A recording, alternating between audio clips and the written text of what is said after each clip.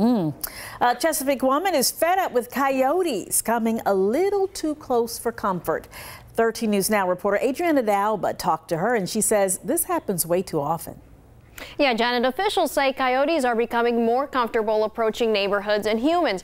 And experts with the Virginia Department of Game and Inland Fisheries say this trend is happening all across the state. But as you'll see in this case, they're not going away. This video taken on Tracy Peterson's cell phone shows a couple of coyotes hanging out in the Chesapeake woman's backyard. Go away! Lately, they've gotten a little too close. This has become her everyday battle. Every day and night. I see you. The coyote gets especially close, huffing and puffing, kicking his feet and running through her yard. Well, I'd probably cuss at him some and just what they say to do. Wave my arms, yell, go away, shoo, go away. Doesn't work. He circles back and comes back. He doesn't leave. And he doesn't run. He just stands there and looks at me. The daily stare down leaves her at a loss for what to do. Her dogs, Indigo and Otis, have to stay inside most of the day.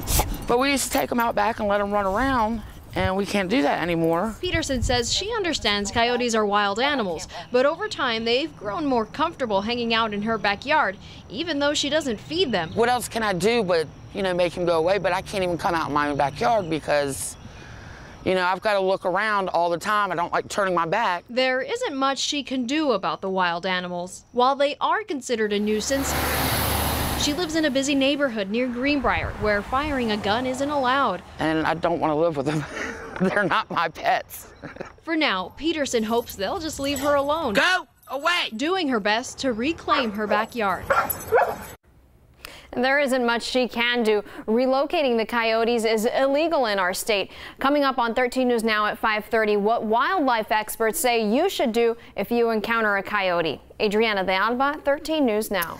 Wow, according to National Geographic, coyote populations are likely at an all-time high in North America. They hunt rabbits, rodents, fish, frogs, and even deer. Coyotes also eat insects, snakes, fruit, and grass. But because they sometimes kill livestock as well as pets, many consider them dangerous.